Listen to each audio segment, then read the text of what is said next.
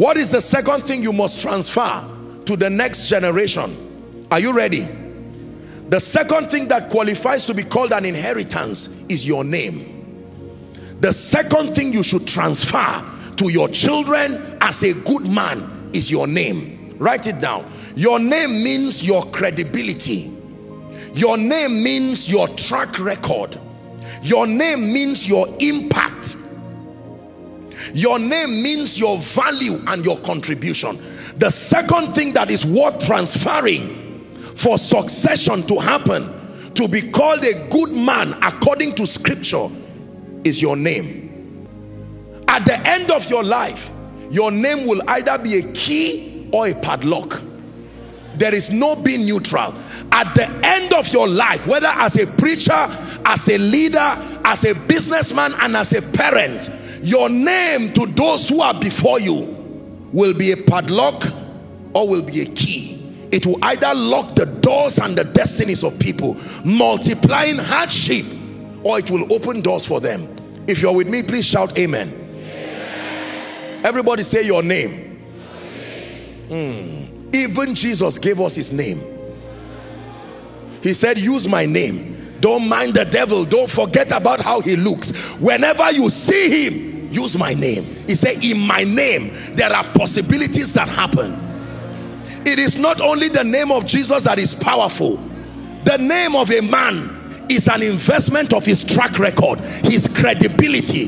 There are names in this country, if you call, you will get a job immediately.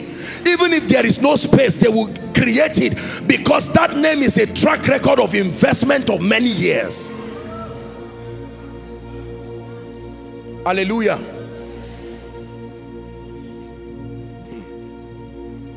There are people who, when favor is about to happen to you, you keep praying that the name is not mentioned within that environment, because the moment that name is mentioned, there will be a reversal of that favor.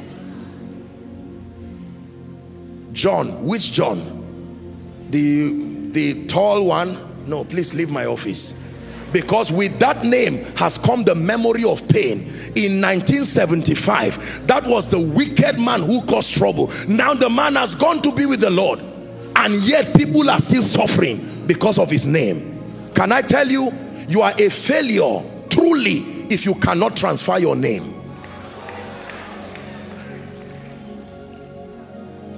I don't mean the spelling of it. I mean the power that you would have accumulated in that name through many years.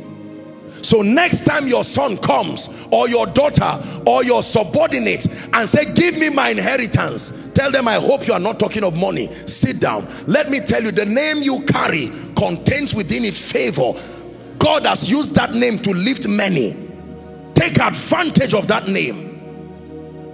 There are people who may not have physical money, but their children will never beg for food. You know why? Because even though they were cleaners, their track record, their integrity gave them a name. And tomorrow they will say, who, this name, it looks familiar. They'll say, my father is that carpenter. I don't care if he's the carpenter. Come and you sit here. Let me tell you, the world that we live in now, most people will be lifted by the name they carry more than just their intellectual investment. I can tell you, in a city like Abuja, the first thing I learned when I moved into this city is that most of the things that happen to people is not so much. Of course, there is a place for meritocracy, but I can tell you, names can be a leverage.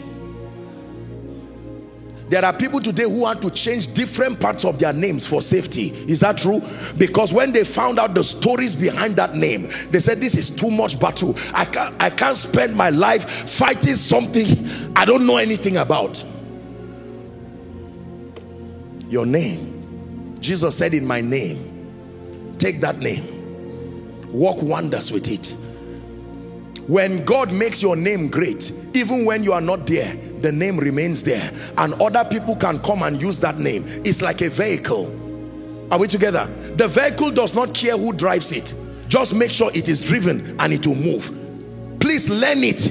Your name is not just certain initials to identify you. There are people today who have gotten jobs beyond their educational qualifications because of names. May your name be a key in the name of Jesus Christ. There are kings, there are kingdoms, there are mountains and there are thrones, but only Yeshua will reign forever.